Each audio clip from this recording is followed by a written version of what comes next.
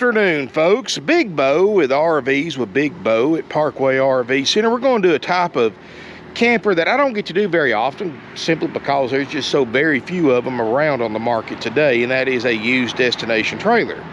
Now, I know traditionally my destination trailer video views are not as high as a fifth wheel or a travel trailer or toy haul or something like that, but for those of you who are looking for these, that knows what these are, you know how hard they are to find used.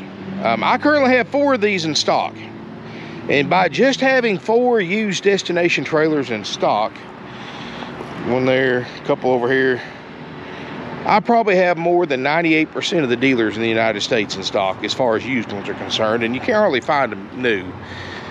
And today we're going to showcase one of them. It is a 2017 Crossroads Hampton 400 FL. And for those of you not familiar, the Crossroads Hampton is definitely more the upscale destination trailer. And destination trailers are what some people call park models. I've heard them called mini mobile homes. I've heard them called live-in units. Whatever you want to call them, guys. I mean, they're just a full-time designed towable camper. They're not really a park model, because real true park models are totally different than this. This is something you can still tow without permit, without wide load oversized permits. It's 100 inches wide, so it's 43 feet long, 2 slides, weighs about 11,000 pounds. So this is technically something you could still tow with a pickup truck, well, a heavy duty pickup truck. And it's got its own built-in water systems, its own built-in heat and air systems, where a park model is normally 12 to 14 feet wide. Normally you have to have a separate heat and air unit, and they do not have holding tanks or plumbing systems. You have to have all that added. A park model is more or less a mobile home, a smaller mobile home, where this is basically the same thing as a travel trailer, technically, but with a few upgrades to make it designed more for someone to live in, or more for the full-timer. And of course, you know, the size being the main thing, you know, the average RVer is not going to take a 43-foot travel trailer to the lake for the weekend, getting it into a site and all that stuff. These are made to pretty much take somewhere and leave it. And this one, like I said, is 43 feet long, 43 feet 4 inches long to be exact. Tongue weight's about 1,800 pounds. And guys, we do offer, we can help you arrange delivery and set up. I've got a great company we partnered with that we can put you in touch with if you need full delivery and setup. They can do education, they can help level it up, they can do pretty much anything you want them to do. I mean, they can even cut down limbs and trees to get it into your spot, whatever they need to do, guys, and we can put you in touch with them. They can get you a quote on delivery. Quote based, of course, on where it's going, how many miles, and what all services you need them to do once they get the camper there, and we'll put you in touch with them. Now, if you just need a simple, and you're local, you just need a simple unhook, without all that, our guys can do that. Just contact us for a quote on that. But this is 17 Crossroads Hampton, 2 big slide outs, and it's a front lounge. It is a single bedroom floor plan. And I do have other floor plans available. I'm gonna do this Salem Villa later today. Cherokee, Riverside, I think one of these have got 2 queen beds, floor plans. So definitely go to my website, parkwayrvcenter.com, to see information about the current used destination trailers I have in stock. But like I said, this is definitely the nicest one I have as far as amenities and what it costs new. I looked some of these up on RV Traders. Some of the new Hamptons are over $100,000 new. So as far as destination trailers, these are one of the best as far as being the most luxurious. And like I said, 43 feet 4 inches long. It does have 50 amp electrical service. Does have an onboard 70-gallon fresh water tank. It does have sliding glass door. These are better insulated than your standard travel trailer, so it can be used for extended use. If you are staying in extremely cold climate, you can underpin these just like a house trailer to give you better insulation. You do have 2 entry doors. You do have a 10-gallon gas electric water heater. Sliding glass door, which is really nice if you're permanently set up somewhere. You can build you a deck going up to it.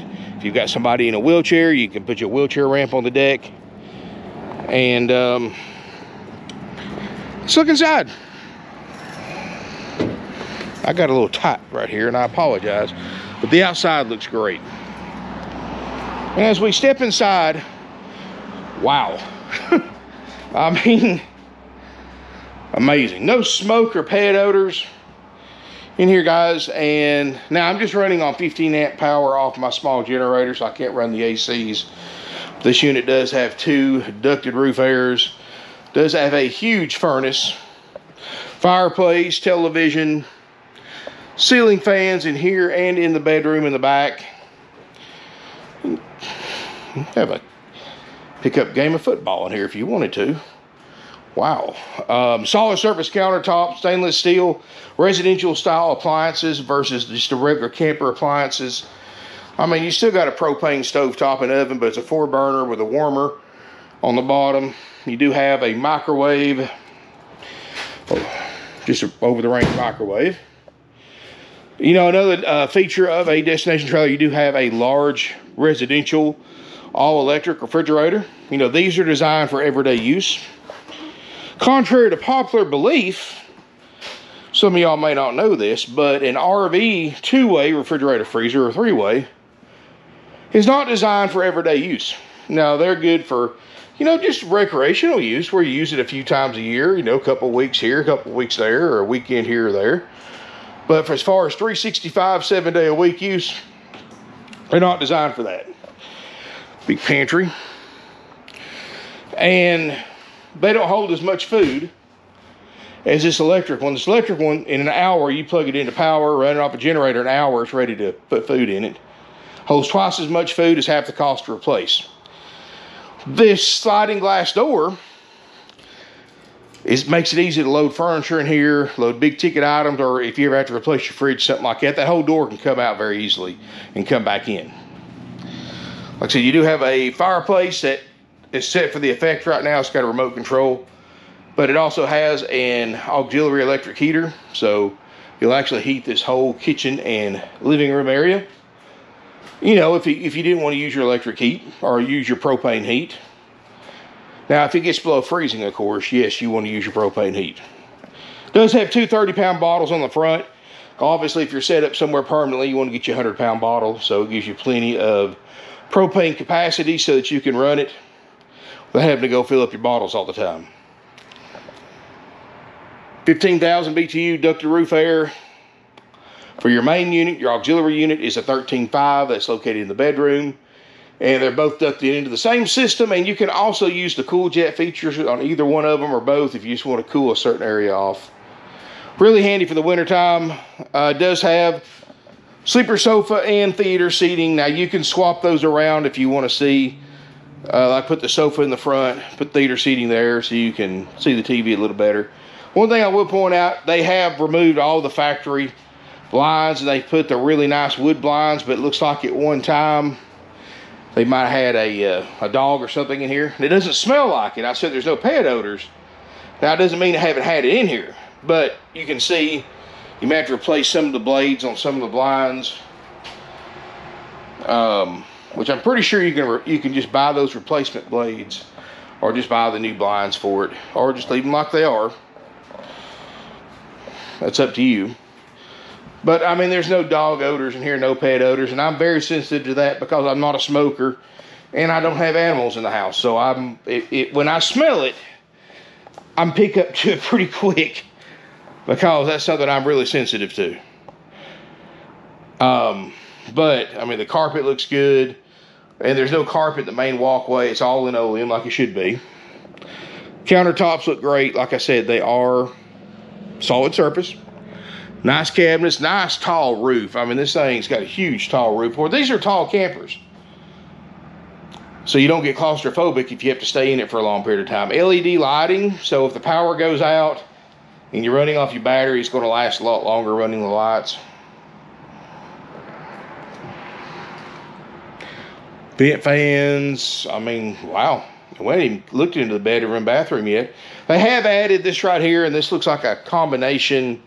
Because it's pretty much a couple's camper, even though it can sleep 4, and you've got tons of space in here for air mattresses and pallets for unexpected guests, So, I mean, you pretty much just, your imagination is the limit on how many you can sleep in here, if you had to. This right here is a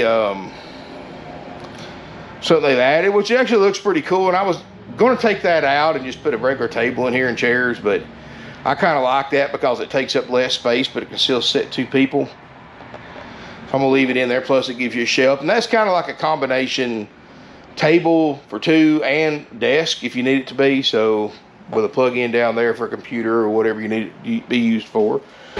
So that's kind of neat. So I'm gonna leave that in there. I like the hallway through here. It kind of gives you a residential feel, crown molding. And in here in the bathroom, we've actually got a very nice size shower. Vanity area looks good. Until we haven't cleaned it yet, but got a skylight, even though you really don't need it because this roof's so tall, but it's got it. Not much you can do about it now, but medicine cabinets. You do have a porcelain RV toilet, nice feature, and even though it's been added, it does have a pretty late model washer and dryer combo. It's a ventless dryer too, so there you go. Looks like that little, and all this is just a tape. That's not even a batten strip. They don't even use wood batten strips anymore on the walls. It's just a tape that somebody's gotten too close to and rubbed off a little bit. No big deal, but it is used, guys. I mean, as nice as this camper is, it's, you know, half price of a new one, and it's what, 6 years old. So I mean, it's not going to be new. But please don't expect that. There's no such thing as a new used RV. If there was, why would anybody ever buy new? Rear bedroom with a king island bed. Like I said, it is set up for a couple. There's your second AC. It can be ducted into the system, or you can open the cool jet so you can just cool the bedroom off only. I should have turned those lights on. Sorry about that. Got a large closet in the back. Big closet. You can see, guys, I could just turn the light on. Big closet. Dresser at the foot of the bed. Do have a place for a large television if you wanted to add one later on. Second door to the outside, which is pretty much an emergency exit, but if you got to get middle of the night and leave for an emergency, or if heaven forbid something happened to your camper, that's a nice safety feature to have. I would rather have that than one of those pop-out emergency windows, even though I know if adrenaline takes over, if something happens, which hopefully it never does to anybody, but I mean, trust me, if it's bad enough, I'll get out either way, but I'd rather step out a door than fall out a window.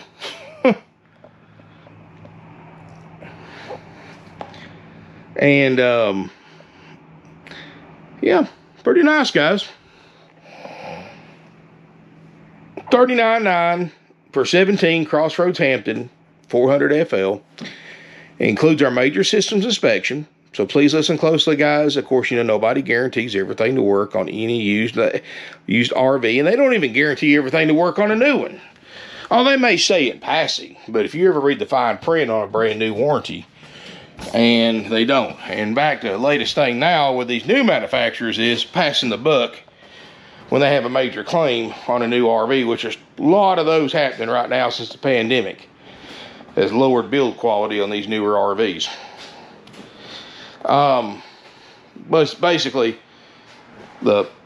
you buy a new one, of course you spend, you know, 80, 90 grand on one of these new, plus fees and upsells that we don't charge. And let's just say something major happens, say your frame gets warped or your tongue breaks or something like that, then Crossroads will say, well, you need to go to the frame manufacturer. Or your refrigerator goes bad, well, you need to go to Whirlpool. Whirlpool says, no, you need to go to Crossroads. And Crossroads will say, no, you need to go to Whirlpool, or you need to go to the frame manufacturer. Back and forth, back and forth, back and forth, until finally you've got a camper that's been sitting for months waiting on somebody to say they're going to pay to fix it.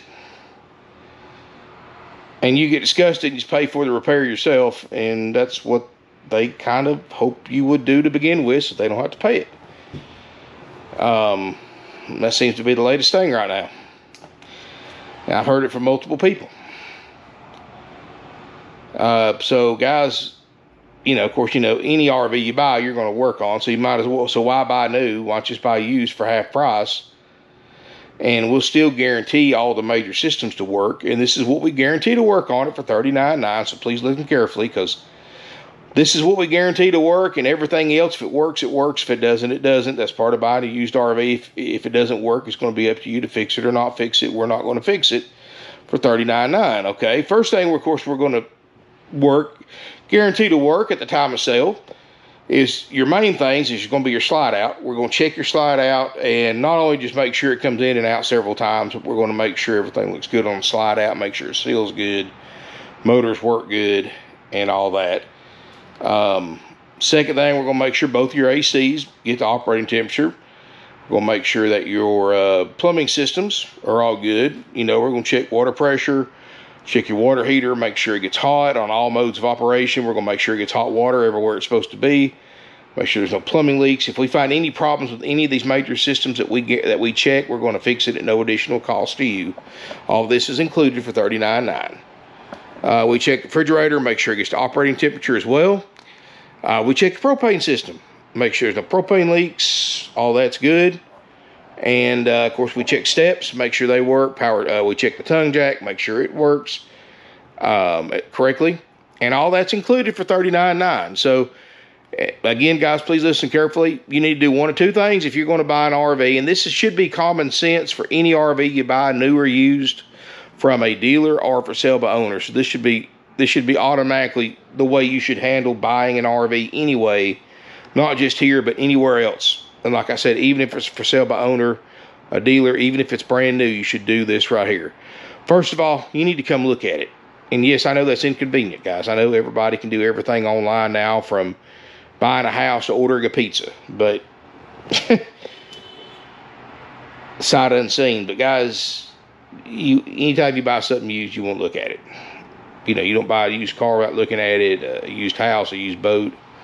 Why should an RV or camper be any different? So, first of all, you need to come look at it, because pictures, and I'm just telling you this from personal experience, pictures and videos, yes, they help tremendously. I know that. That's why I do this. But my intention of doing this is not to replace you coming to look at it. In fact, that's the furthest thing that I ever wanted to do. And when I started doing this back in 2010, doing these videos, and I even told that, I said, I never want people to not come here and look at them. That was my number one fear of doing this. I want you to come look at it, because pictures and videos help, but actually stepping foot in it, walking around it, sitting on the couches, laying on the bed, standing up in the shower, opening drawers, opening cabinets, picturing your stuff in here, you and your family using this camper, because size perception can be a lot different when you're looking at it on screen than when you're looking at it in person. You might come, you know, you hear 43 feet, all right? You might come look at it and say, this is bigger than I really need. Once I look at it in person, it sounds good on paper. When I look at it in person, it's too big. Or I need something bigger, or I need a fifth wheel, or I need more slides, or I need different floor plans. This floor plan's not going to work. You know, when you see it in person, your perception is totally different than what you see on a screen. And that's why everybody, you know, that's the first reason why you need to look at it in person. Any camper, any RV, fifth wheel, motorhome, doesn't matter. Second reason you need to look at it in person is just to inspect it for yourself. You know, when I give an opinion about the condition it is for the year, model, and the price, that's my personal opinion. Okay, everybody has an opinion, and guys, there's no set standard for a grading scale for used RVs, because it's all an opinion. Granted, I got 25 years of experience, and I've looked at hundreds and hundreds and hundreds of used destination trailers to form this opinion. I think this one's nice. I would give it a solid 1 to 10. I'd give it a 9 out of 10. I never give anything a 10 out of 10, guys. Not even brand new ones, because there's an imperfection somewhere. But I'd give it a 9 out of 10. And the next person that looks at it may give it a 12 out of 10. The next person that looks at it may give it a 5 out of 10. And I give it a 9 out of 10. And the bad thing is, nobody's right, nobody's wrong. So you need to come look at it for yourself to form your own opinion about if this meets your personal standards to be nice enough for you and or your family to buy and use. Third reason you need to come look at it is to perform your own inspection. You know, let us know you're coming. We'll move it somewhere where we can plug it into power, or we'll hook a bigger generator to it so you can turn on the ACs, check everything out for yourself. And I highly recommend this right here too, guys. Spend a few $100s, hire a third-party and professional RV inspector that's unbiased, that's not affiliated with you or us, that will make a list of everything that works and doesn't work on this RV. That way you know what you're getting into before you're obligated to get into it. And that should be any RV you buy, new or used, dealer or for sale by owner. That's the best resource in the past 50 years that has ever came out, even over the internet, that has ever came out for RV shoppers or RV inspectors. I think that is a very, very important resource, and I'm probably the only dealer on the internet that recommends that, guys, because I'm here to look out for you, okay? Whether you buy this one or buy another one from us or buy one from somebody else, guys, I want y'all to make sure that you're protected, you know what you're getting into, because no matter what you buy, there's going to be problems with it. That's part of buying an RV. You can't have this many systems working together to do what an RV does without something being faulty, something cease to work that's going to create a chain reaction of other things not working. Especially if you're going to live in it, guys. You live in one, you're going to be doing repairs from time to time. Even more so than people who use them recreationally. That's the nature of owning an RV. Is living in an RV easier than living in an apartment or a house? No, it's not. It's different. It's got its own unique set of challenges. But is it easier? No. It's a lot easier to rent an apartment, rent a house. If you're looking for one of these to live in, and when something goes wrong, pick up your phone, call your landlord. Hey, my water heater stopped working. Let them come out and fix it. Or my roof's leaking. Or, call your landlord. Hey, buying an RV and living in an RV is totally different. And I'll be honest with you too, for those of you wanting to get into RVing full time, thinking you're going to save money over living in a sticks and bricks home, the only way you save money living in one of these is if you've got a piece of land that's paid for, or a place that you can park with full hookups that doesn't cost you anything for rent, and you leave it there and you never move it. Now, if you're going to be one of those that, like you see on YouTube and stuff, that travels from place to place to place to place and paying fuel, wear and tear, full coverage insurance and all that, you're not going to save money. You're going to spend more living in an RV than you are in a sticks and brick apartment. There's plenty of places in the country you can rent an apartment, even a small home, for less than what you're going to spend full-time RVing. You full-time RV for the experience, not for the savings, because, like I said, there's really not any. Time you figure in buying a truck, paying insurance, financing, or paying cash, the upkeep, the maintenance, the fuel, and the campgrounds, and it's not cheaper, trust me. But like I said, if you own some property just somewhere where you can hook this thing up with hookups that's paid for, it might be cheaper to live in this than an apartment, but that's the only way. Or family members is going to let you stay on their property rent free. That might be cheaper. And I'm not trying to bust anybody's bubble, guys, because I get asked that constantly on my Facebook page. Hey, tell me about the pros and cons of full-time RVing. So it's a lot easier for me to tell you that in a video than answer every single day. I get to ask that question multiple times a week about full-time RV, because people are getting into it, they have no idea. And I'm going to tell you something else too, guys, and this causes a lot of controversy when I say this.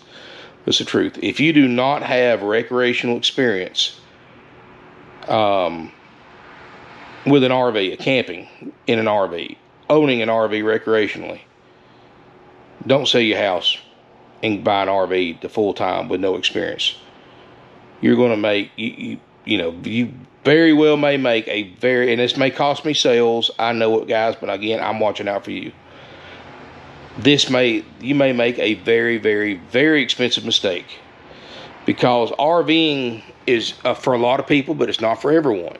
And the problem is, I don't recommend full timing unless you've got 2 or 3 years of recreational experience as an RV owner. In other words, having an RV, using it on the weekends while you still own your home, taking it to the beach for a week or two, a couple times a year, or whatever. because you sell your house, you sell all your stuff that was in your house, you buy an RV and you have no idea how to even operate it. What if you decide a month later that you absolutely can't stand this? You bought this new RV, you sold your house, got rid of all your stuff. Now you got to buy another house, buy all new stuff, sell your RV that you bought brand new that's now it's a used one that you're going to lose your butt on. That could cost you tens of thousands, hundreds of thousands for that mistake. Buy you an older camper, an older RV, recreational camp for a couple of years, then decide if you want to do selling the home and do the full-time thing. And then sell your camper, trade your camper, buy you the one that you want to make your full-time home. And I get pegged every time I say that on comments, but I'm telling you the truth from my 25 years of experience. I can't tell you how many customers have bought campers from here that did that bought one, no idea what they're doing, sold their home, bought a camper full-time. 2, 3, 6 months later, they're calling me. I want to sell this thing back. I hate this. I can't stand it. I thought I'd love living in a camper, but I can't stand it. I have no idea what I'm doing. And even when people show me, I still have no idea. And I've hit 2 or 3 things with this camper, and I've never towed one of these, or I've never driven a motor home this long distance. And, I don't know what I was thinking. And, but at the same time, I've had people also say, thank you so much for selling it to me. I'm having the time of my life too. So, like I said, I'm not trying to talk anybody out, but I'm just telling you that some people love it, some people hate it. That's why you need experience to figure out. But, buy you an older camper, buy you an older motorhome, use it recreationally for a couple of years to find out if RVing's even right for you or not right for you before making that plunge. So, I've said this before. It's kind of like waking up one day and going, full-time RVing without experience. It's kind of like waking up one day and deciding, you know what, I had a dream last night. I was an airplane pilot. Never flew a plane in my life, and saying, I want to fly a plane. So instead of going to flight school, doing all that stuff, getting your pilot's license, getting the flight time before you're certified to fly a plane, you just go to the nearest airport, jump in an empty plane, and start flying, and expect to know what you're doing. That's kind of like the same thing as somebody full-time RVing with no RV experience. It just, trust me, guys, it's a whole different world. It can be a lot of fun, but there's a lot more to it than what you see on YouTube and on social media from other people that do it. They don't tell the whole story. So, anyway, ran over. $39.9. If you're interested in this camper, give us a call. Guys, again, I'm not trying to talk you out of it. I'm just giving you, I guess I'm playing devil's advocate and telling you there's 2 sides to every story. So do your research. Of course, if you're an experienced RVer, you know all this stuff. And if you got questions about this camper, you're interested in it, you want to buy it, give us a call. We do have financing available with approved credit and down payment.